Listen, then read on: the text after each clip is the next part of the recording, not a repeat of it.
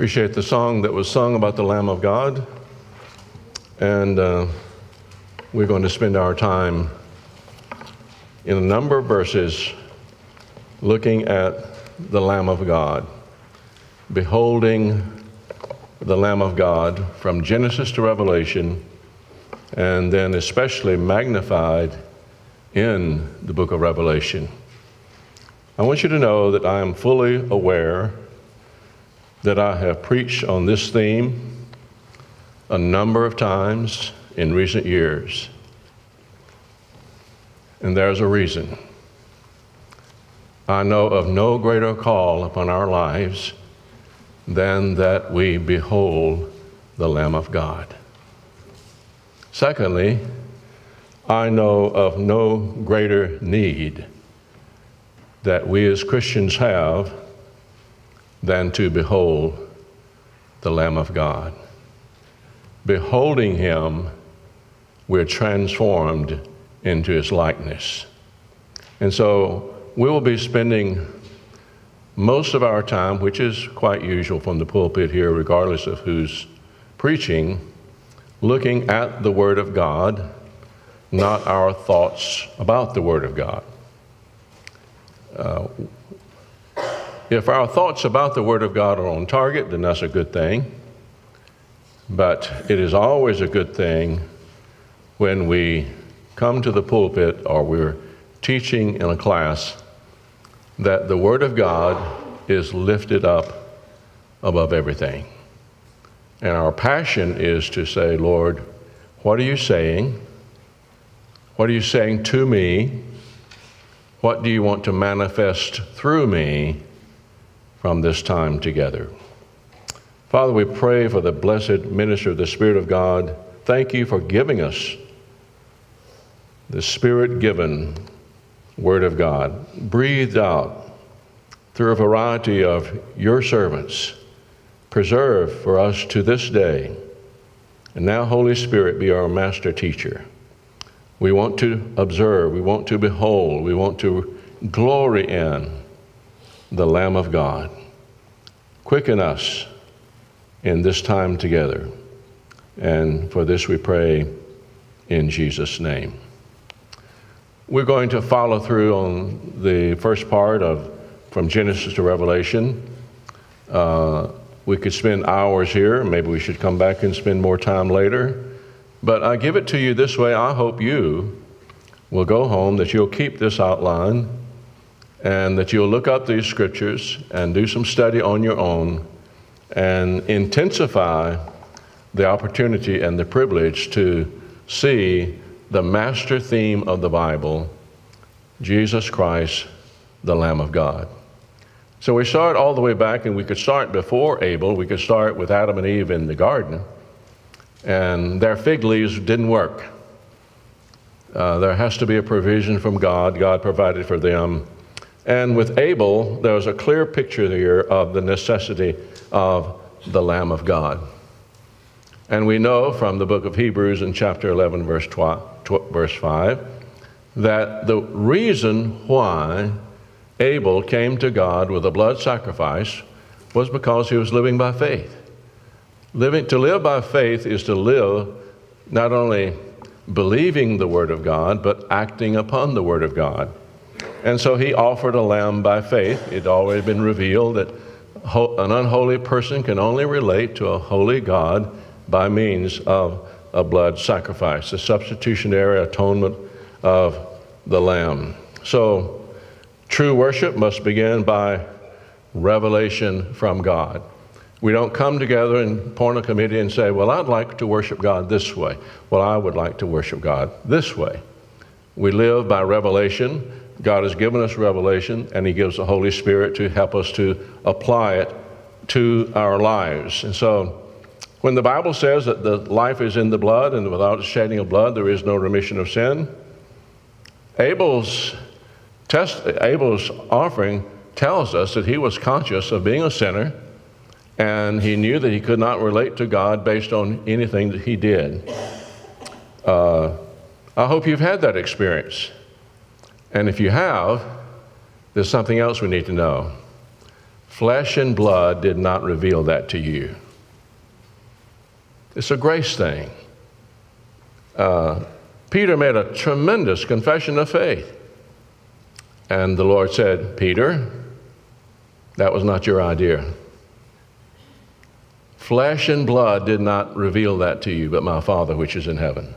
What an amazing thing that God would reveal things to us. What a precious thing.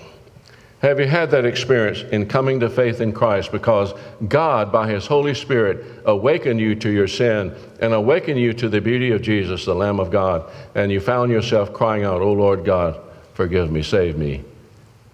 And in your daily life, it should be a continual living in the presence of the Lord and rejoicing in the Lamb. Of course, Cain's offering had nothing that confessed sin or need our forgiveness. Cain and Abel were both sinful, hell-deserving ones. They both came to worship. Cain was not an atheist. There are many people today who have come to church houses and to all sorts of buildings, or they're out in the woods, or they're fishing on the lake, and they're having their time with God. And Cain and a lot of other people just want to do things their way. It's normal. But the fruit of his vegetable and fruit offering was a denial of his great need. Are you hoping to get into heaven based on your good works, your good practices, or by the blood of the Lamb? Both came to worship. Both gave offerings. What offering do I bring today? In what am I resting? Am I resting in the Lamb of God? The very thought that I could rest in the Lamb of God, the doing and the dying of the Lord Jesus Christ. Is this just old hat to me? Is this something that thrills my soul? In Genesis 22, we see God's provision of a lamb. Abraham offering a lamb in the place of his son Isaac, except that, of course, he didn't have a lamb. Isaac says, "Where's the lamb? Where's the sacrifice?" Abraham said, "Son, God will provide." Abraham trusted God to provide the right sacrifice. And here we are all these years later, and we are still in need of a suitable sacrifice in order to relate to a holy God. We cannot provide a suitable offering. And so when Abraham was about to slay his son, God stayed his hand and provided a sacrifice. There's a great picture, prophetic vision of God's provision of Jesus, the Lamb of God. In Exodus 12, there is a Passover lamb slain on the night of the Passover. Who, living in Egypt at that point in time, who were the sinners? When you say the Egyptians, they were sinners. What about the Israelites? Every bit as bad sinners as anybody else. There's none righteous, no, not one. God in His sovereign grace chose to save the Israelites. But there had to be a lamb, a perfect lamb, had to be slain. And so when I see the blood, I will pass over you. Why should I let you into my heaven? If you were to receive that question today, I hope we would think about the hymn writer who got it right. Nothing in my hand I bring, simply to thy cross I cling. What is my testimony this morning? This is the most fundamental, the most important question that could ever come to your mind or to mine. Upon whose doing and dying am I resting? Of course, in Leviticus, the character of the lamb is emphasized over and over again. The lamb must be perfect. And of course, Jesus, the sinless Son of God, fulfilled all of that. Of course, all of those pictures thus far, and looking forward to Calvary, but thus far none of them show specifically that God is talking about a person. In Isaiah 53, you learn without question that the Lamb is a person. And so those lambs that were slain earlier were pointing beyond themselves. And so here we see the lamb which God provided, would provide at that point, is a person. In 1 John, or in the Gospel of John, chapter 1, verse 29, finally the prophesied lamb is come. John the Baptist sees Jesus, and pointing to Jesus, he said, behold, the Lamb of God who takes away the sin of the world. Are you here today and you've come to grips with the fact that you've sinned, you deserve hell, and God has shown you the Lamb of God? You say, I'm a Baptist. That doesn't work. Or I've got a better denomination. It doesn't matter what denomination. It's the Lamb. It's the Lamb. Behold the Lamb. Look and live.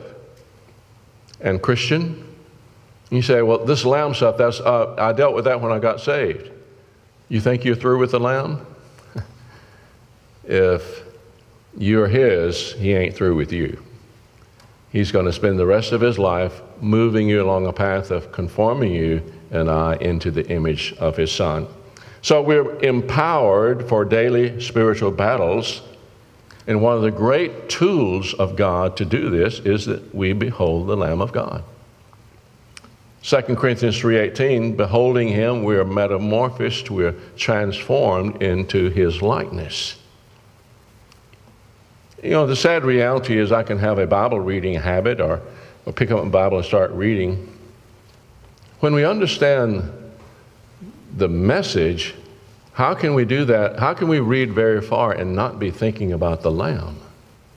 Not be thinking about the fact that the whole Revelation is showing the nature of who God is and who we are. And there's a problem and there's one solution.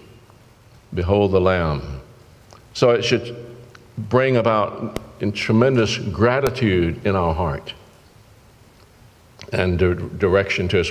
Hebrews 12, verse 1 and 2, 3, and 4 speaks about looking unto Jesus, the author and the finisher of our faith.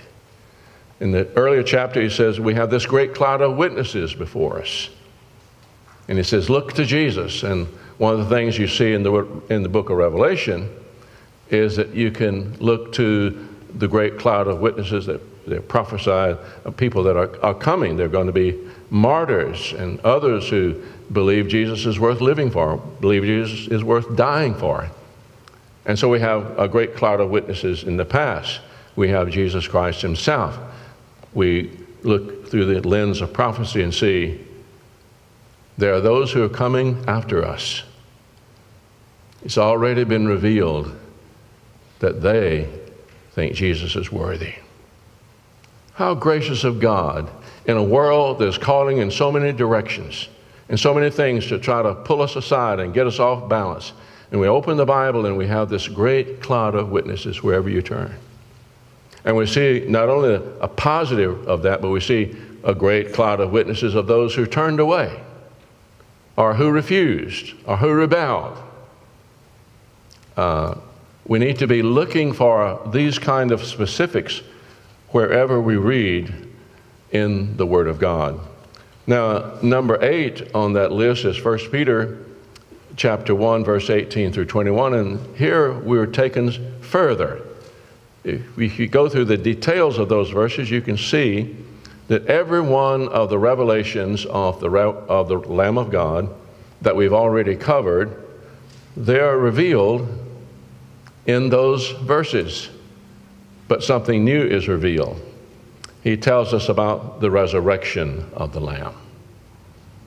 And so then that obviously leads to the Revelation in chapter 5, where the Lamb is now in heaven and enthroned and victorious, and he's working through his redeemed on earth. And in studying that this week, there's a lot in the book of Revelation that people say, well, that doesn't relate to us because the church is going to already be out. Okay, let's assume that that's true.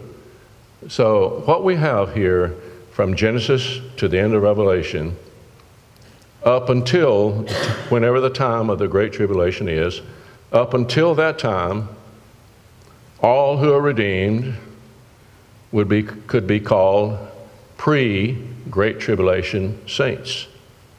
Millions have died throughout the centuries, and many who have taught about prophecy and so forth the last 50 years that I've been around so far as studying Scripture, they've come and gone and died, and if they were believers, they are among the pre-Great Tribulation saints.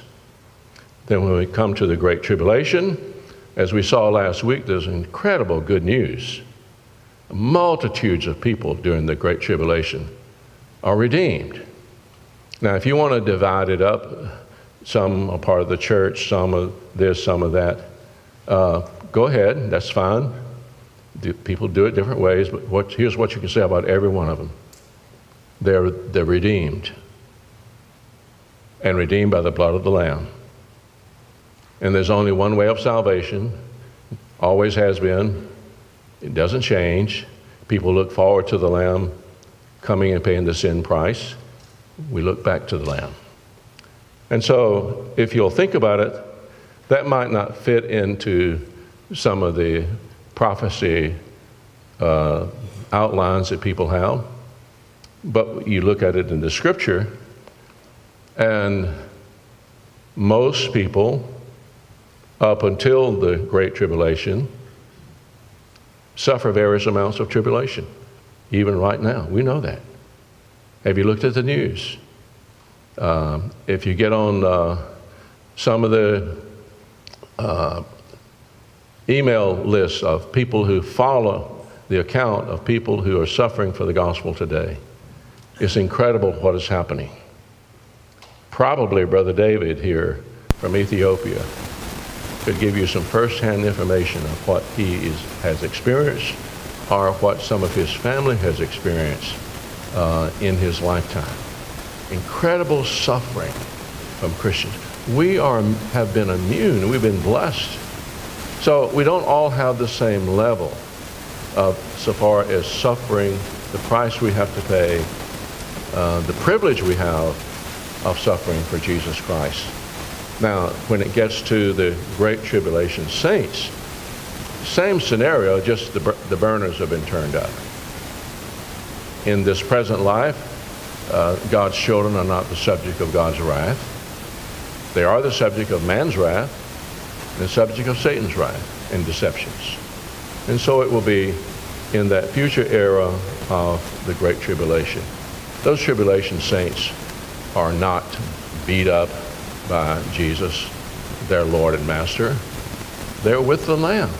It's stated all through the Bible. And if you'll just read the Bible from the perspective of the Lamb and the redeemed, then you can see those first Christians who got the book of Revelation. And they say, wow, look what's coming. We thought we were persecuted greatly. We're missing this loved one and that loved one, and look what's coming. We don't know when it's coming, but down the way, there's going to be a people who probably suffer to more extremes than we've ever suffered. And that's not all. The Lord has opened the curtain, and we see them with no regrets, no remorse, worshiping and serving Jesus for all eternity. You see, when you receive the Word of God, when you see the book of Revelation as it's designed to be, it is a great source of great comfort, no matter what era of time you live in. And so, here is Jesus in chapter 5 and 6, in heaven, enthroned, working through the redeemed, moving events on the earth. And then it moves on to Revelation 21 and 22, where we come to the end of time as we know it, and the era of time as we experience it now. The Lamb is King of Kings and Lord of Lords, the climax of all. What's the ultimate purpose of history? What's going to be remembered for all eternity? The only thing left is the Lamb's bride, those redeemed by the blood of the Lamb from all eternity. And so Jesus is King of Kings and Lord of Lords, and the prayer that Jesus said, the model prayer, pray like this, thine is the kingdom. And thine is the power and thine is the glory forever and ever. And so we pray for God's kingdom to come on earth even as it is right now in heaven. God's will is being done now. He's not thwarted. He's not wringing his hands. But there's coming a day when his will be done on earth in the same manner as it is done in heaven. And so in eternity, we find that all the redeemed shall serve him, see his face, reign with him. And that's one of the things that the Apostle John saw in the epistle to John, the epistle of John. We shall see him. And that's the great hope of every Christian. Truly, God has highly exalted the Lamb. Is he highly exalted in my life? If I reject him, Lamb of salvation, he becomes the Lamb we face in wrath. So, we turn to the book of Revelation, and you can follow in your outline just the scriptures written out, and to get the full benefit of these, you'll have to add some verses to get some additional context, even as on the front page. But we want to behold Jesus, the Lamb of God, as he is today, and as he will be, and for all eternity. And that's one of the things that the Revelation does for us. So look there in your page, it's probably page 3, maybe, where we start with number 1, Revelation 5, verse 6. And I beheld, and lo, in the midst of the throne and of the living creatures, and in the midst of the elders, stood a lamb, as it had been slain, having 7 horns and 7 eyes, which are the 7 spirits of God sent throughout all the earth. This is the Lion of the tribe of Judah, who has prevailed. Satan doesn't win. Man doesn't win. There's no question that God will carry out all of his good purposes and work. That's one of the great messages of the book of Revelation. You don't see that when you look at the news. You read the newspaper, read the magazines. You wonder if God's even existing, if you're just following that line of thinking. Then in Revelation chapter 5, verse 8, and when he had taken the book, 4 living creatures, and the four living creatures and the 24 elders, that's a misprint there, fell down before the Lamb, having every one of them harps and the golden vials full of odors, which are the prayers of the saints. God's prayers, whether you are this side of what is called the Great Tribulation or on the other side, it might not seem that way to us, but let's take God at his word.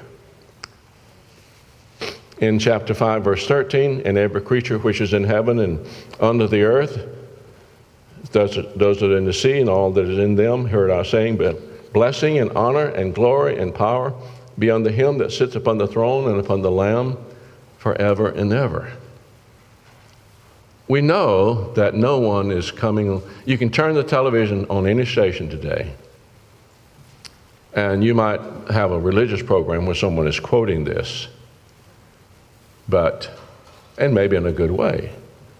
But just when you look at the news, no one is going to pick up, go over to the microphone. Now we're going to turn the microphone over to so-and-so and give this report, and let's give blessing and honor and power to the Lamb.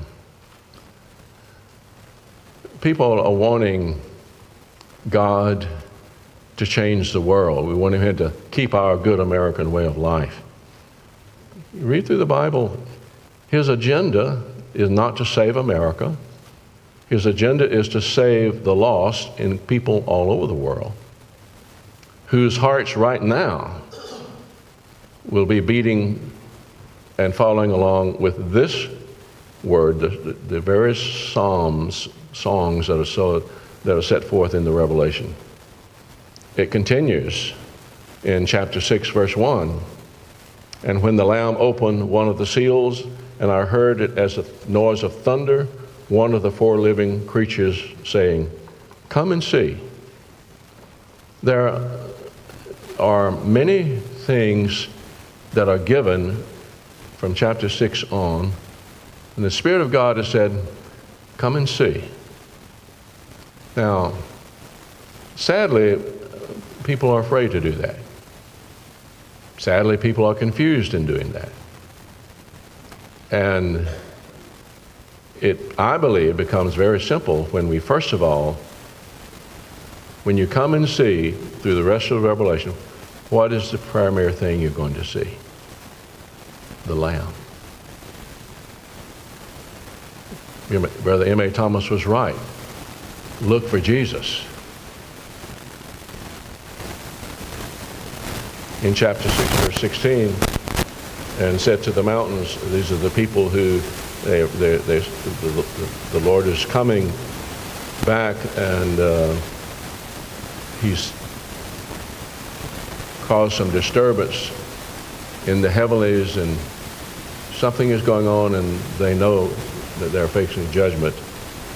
And so they say to the mountains and the rocks, "Fall on us and hide us from the face of him that sits on the throne and from the wrath of the Lamb."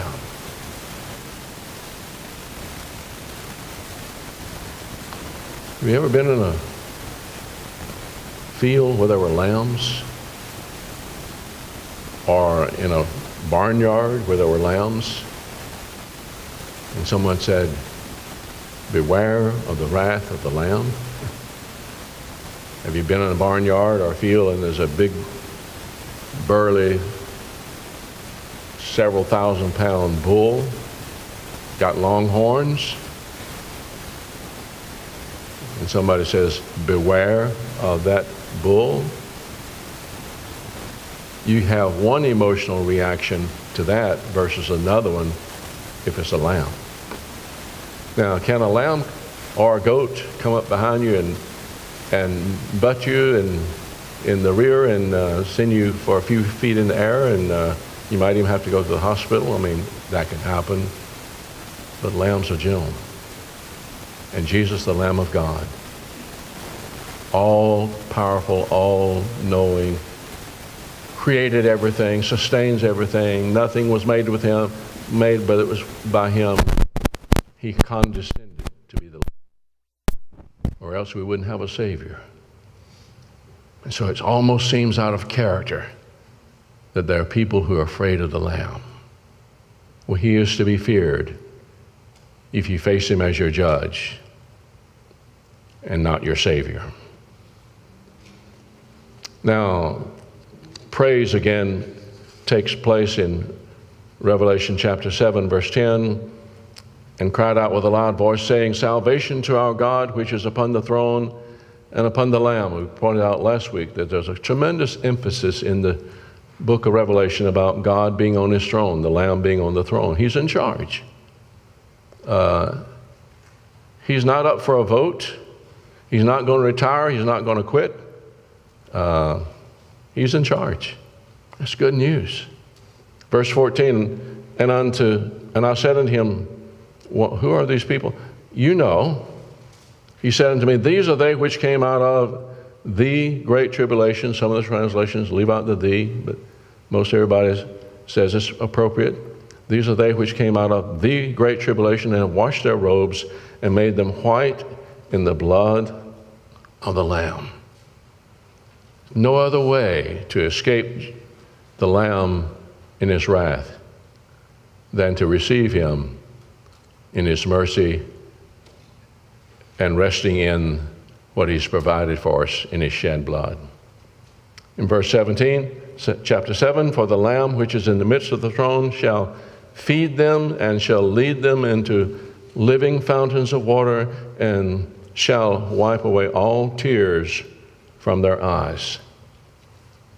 You know, we've had it quite good. We really have. Especially compared to others who've lived the same time period we've lived. Now, having said that, we do live in a fallen world, and we've had our problems and our difficulties, and we've had people who've been against us, and we may have been fired because of our convictions in Christ and so forth and so on.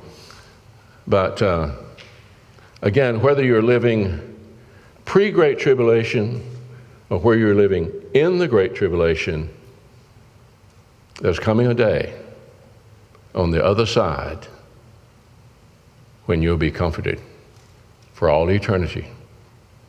And no matter what you're going through here now, it becomes a non-issue.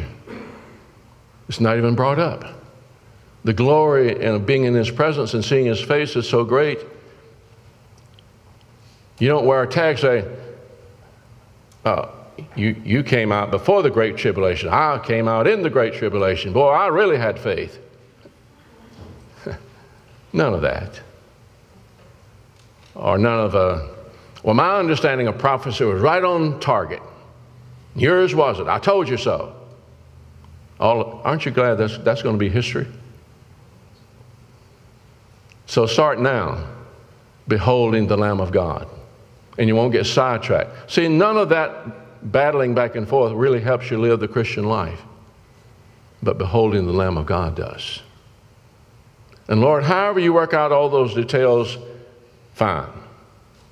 I'm going to behold you and walk with you because I'm looking forward to seeing you. In verse 17, the Lamb which is in the midst of the throne shall feed them and shall lead them into living fountains of waters, and God shall wipe away all the tears from their eyes. That's not yet, but it's coming. In chapter 12, and they overcame by the blood of the Lamb and by the word of their testimony, and they loved not their lives unto death. Now again, many people would say all of these verses that you're reading don't relate to us. We're in the church age and we don't have to face this. Maybe we can learn some lessons from it, but I'm convinced with all my heart that those who first got this letter, who were in tribulation, when they read this, they were encouraged. When you stay with the Lamb, when you exalt the Lamb, when you rest in His blood, and you're not ashamed of it with your testimony, and you value Jesus Christ more than you value your life, and they overcame him, the evil one, all satanic forces, by the blood of the Lamb, and by the word of their testimony, and they loved not their lives unto death. In chapter 13, verse 8, and all that dwell upon the earth shall worship him, whose names, and all that dwell upon the earth shall worship him, that is the Antichrist system, whose names are not written in the book of the Lamb, slain from the foundation of the world. Well, boy, I'm so glad I'm not going to have to deal with the Antichrist. You don't understand the Bible. The ultimate big letter Antichrist is not here yet. Or if he is, he's not been revealed yet. But even in the New Testament era, many small letter Antichrists were rampant. 1 John. We live in the midst of an ungodly spiritual system that engulfs a world that is just as deadly as it will be when it's on steroids during the Great Tribulation. And so we had better focus on being close to the Lamb. Now in chapter 13, verse 11, and I beheld another beast coming out of the earth. He had two horns like a lamb, and he spake as a dragon. One of the great weapons of the Antichrist system is counterfeits, false prophets. And even Paul said, it's no mystery if they turn themselves into angels of light. Are you and I flippant about spiritual warfare? Are you and I flippant about not really focusing on beholding the Lamb? Must not be. In chapter 14, verse 1, and I looked, and lo, the Lamb stood on Mount Zion, with him 144,000 having his Father's name written on their foreheads. This would focus, assuming this would be the same 144,000 mentioned earlier, to those whose genetic background is Israelites or Jews. And they're with the Lamb. That's the factor. And in verse 4, these are they which were not defiled with woman, for they are virgins. These are they which follow the Lamb whithersoever he goes. Isn't that the mark of any Christian? I'm about to do something. I'm thinking about something. I'm making a choice. I'm being confronted with something. The mark of the Christian is, I'm following the Lamb whithersoever he goes. My attitudes, my attitude toward family members, my attitude toward someone in the church, my attitude toward someone that I work with, am I following the Lamb? In verse 4, these are they redeemed from among men, being the first fruits unto God and the Lamb. Then in chapter 14, verse 10, it speaks about those who have taken on, succumbed to the Antichrist system. And the same shall drink of the wine of the wrath of God, which is poured out without mixture into the cup of his indignation. And they shall be tormented with fire and brimstone in the presence of the holy angels and in the presence of the Lamb. This is not fiction. This is what's coming to those who reject the Lamb. There are those who in chapter 17 make war with the Lamb, and the Lamb overcomes him. For he is Lord of lords and King of kings, and they that are with him are the called, the chosen, and the faithful. I don't care what era of time you live in. If you're redeemed by the blood of the Lamb, it is a sovereign work of God's grace, and you are the called, you're the chosen, and you're the faithful.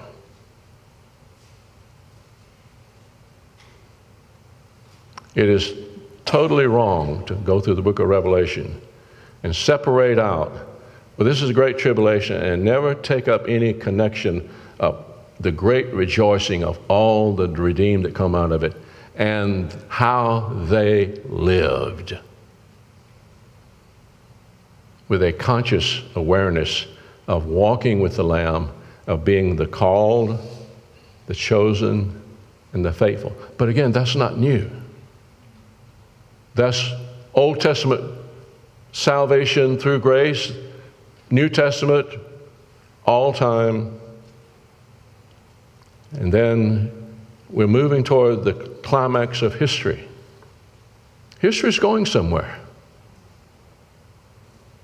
Well, what's the year 2040 going to be like if the Lord hasn't come?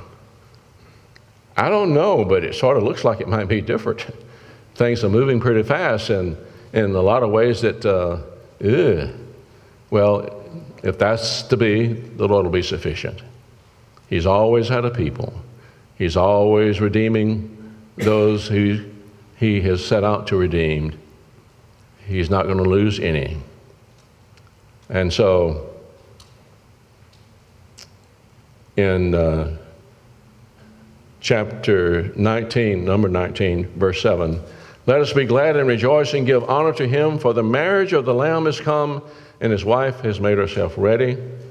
Verse 9, and he said unto me, write, blessed are they which are called to the marriage supper of the Lamb. He says, these things are true. Revelation 21:9, and there came to me one of the seven angels, which had the seven vials full of the seven last plagues, and talked to me, saying, come hither, and I will show thee the Lamb's wife. And when you look at those verses, we should have printed verse 12 through 14. There are those, he's going to show, here's the Lamb's wife,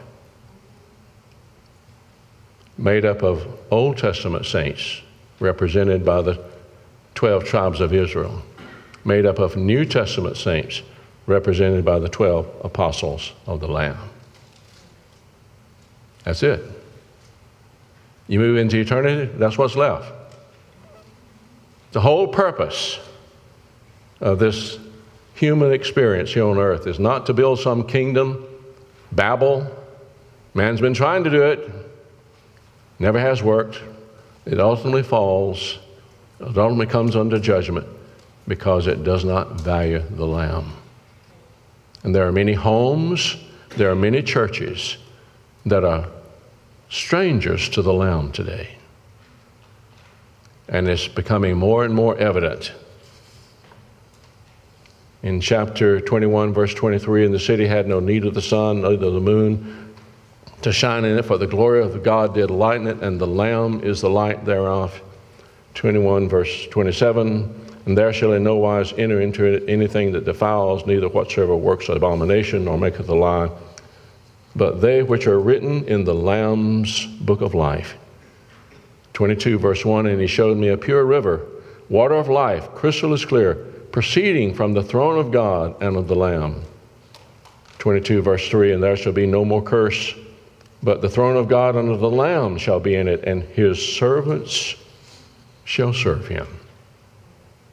Obviously, the master theme of the Bible, and especially of the last book of the Bible, is the glorious triumph of Jesus the Lamb. Do you and I have an interest in that? Do we see the centrality of that? The more we behold Jesus the Lamb, you know what we will have? More affections for the Lamb, more astounding amazement of the Lamb, more worshiping the Lamb. You know what else we'll have? Sin will lose its attraction. When sin has attraction in my life and is, well, I'm really struggling with this sin, what's the root problem? The Lamb is in a back room somewhere, or maybe not existent, if there's no power and no desire to overcome the sin of this world. When Jesus the Lamb has our hearts, we also have a growing motivation and power and passion in worship and to function as his disciples and as soldiers of the cross. All the redeemed throughout all of the chapters in the book of Revelation, and especially those who are in that time period that is referred to as the Great Tribulation, they demonstrate a strong spirit of being a soldier of the cross, overcoming because of the Lamb, because of their testimony to the Lamb, because of the blood of the Lamb, because of the testimony to it, and because they value Jesus Christ more than anything.